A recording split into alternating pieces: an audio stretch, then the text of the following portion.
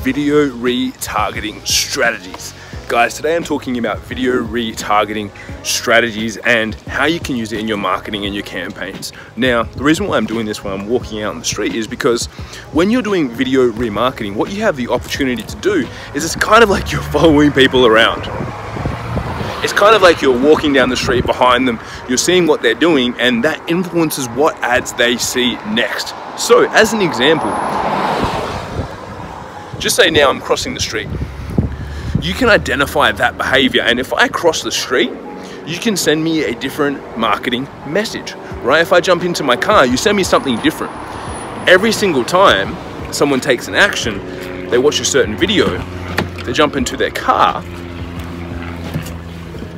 you do something else, right? And so now I'm segmented as someone who's in their car versus someone who's on their street.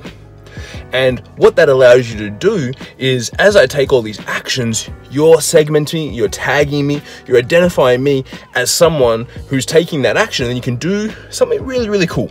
So what I'm gonna do now is I'm gonna head back into the office. I'm gonna show you, I'm gonna map out for you a little strategy that you can use with your videos to really, really take it to the next level, especially on Facebook. It's really cool. Let's head back to the office. Gotta pause this. Don't wanna drive and record, that's bad. We'll see you soon. Okay guys, back in the office now. And what I want to talk to you about is onions, right? Not really, but onions, much like your video retargeting strategy, have layers, right? And that's what it's all about. So what you need to think about in your video retargeting strategy is that, yes, very simply, very easy, you can have some basic videos going and you can retarget people, and all we're doing is just identifying people, right? That's all that retargeting is selecting someone, going, hey, imagine putting a sticker on them or a post-it note and going, you're someone that I want to follow around. You're someone that I want to be able to see what they're doing and encourage you to take more action. And what we did from that is go, okay, cool. Yes, we can just target people that have watched. Yes, we can just target people that watch our videos, but that's not all that we're about. What we want to do is we want to build in something very cool. And that's where we developed our Mogul Method, right? And that's the video retargeting strategy, really succinctly, that we utilize. So if you imagine someone cool like Dwayne Johnson, right? My homeboy, The Rock. He is what we call what I call a mogul. What I mean by that is he's someone who's very important in the realm of video, and that's highly, highly, highly, highly, highly important these days, because Sheryl Sandberg, the COO of Facebook itself, has said that by 2020, between 80 and 100% of the newsfeed is going to be video, right? 80 to 100%. That's not a very small portion. That's the majority of it. So I think it's nearly there. Like, go to Facebook, scroll through your newsfeed and see, like, there is a lot of video already on there. So if Facebook's identified that, you should identify that as well and be using that as part of your retargeting strategy. So what I liken it to is that really you need to have layers to it. You can't just have one. Like, Rock just doesn't make one movie, right? There's layers to it. And what we want to have happen is that as these videos go through, as these videos are identified, and people start watching them, only if they watch a certain video do they then progress forward.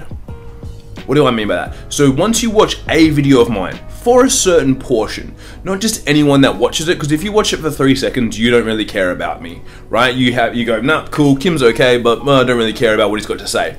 I want someone who's enthralled, engaged, highly, highly, highly, highly interested in what I'm talking about. So what I'll do is anyone that watches past 25%, at least 25% of my videos, I create them as an audience and go, hey, these are people that like my stuff, right? Like people that watch movies of The Rock. They like what he's talking about, right? They can smell what The Rock is cooking, right? So if that is you, and you watch 25% of my video, don't worry, I'm not doing it to you right now, but on Facebook, if you watch 25% of my video, then I'll build an audience. I'll say, cool, all the people that watch at least 25% of this video, at least 25%, fall into this audience, right? And I call them different things. I call it our demo tape, our big break, and our blockbuster, being our introduction, where we show our skills, and then where we rock their socks, in simple terms, right? So as you watch my first initial content videos, you see some new stuff, you say, oh, this is interesting stuff that I'm seeing here. from that point, you then progress onwards, you then progress down into the next layer, right? Just like cakes and onions and ogres, right? There's layers. As you progress down the layer, you watch more content from it, you see more new things. And then on Facebook, I do the same thing again. If you watch 25% of my level 2, right? Level 1, 2, 3 levels, right? If you watch 25% of my level 2, then what happens is I go, oh, you then qualify to see my blockbusters. You then qualify to see my high value, highly produced content.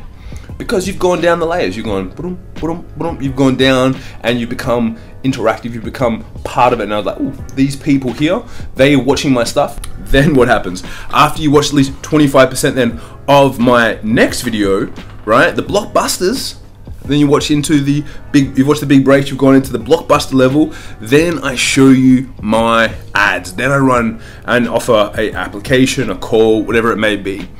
So I'm the whole way, I'm getting people to identify exactly what it is that they want, going through, engaging, watching more, and only the people that watch the most then get to go all the way through and then see an offer from me.